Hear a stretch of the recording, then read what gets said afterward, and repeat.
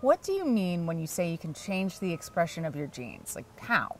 Well, we think of genes as being the genetic code, but the genetic code is static. It basically doesn't change.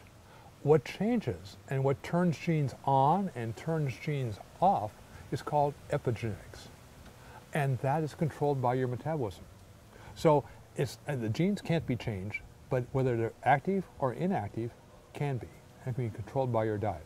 At any one time, only about 5 or 10% of our genes are actually active. The other ones, they're silent, they're asleep. What turns them on, turns them off, is the diet changing the epigenetics of our genetic code. So how do you know you're turning on the right genes? Well, there's a good marker of basically metabolism, the efficiency of metabolism. If you have an efficient metabolism, you're turning on and turning off the right genes. That marker is called insulin resistance. And if you have no insulin resistance, it means your genes are running like a Ferrari. They're as efficient as can be. But as you get more insulin resistance, the genes simply are not responding to the environment very well. What happens? You gain weight. You get sick. You start to age faster. The choice is yours.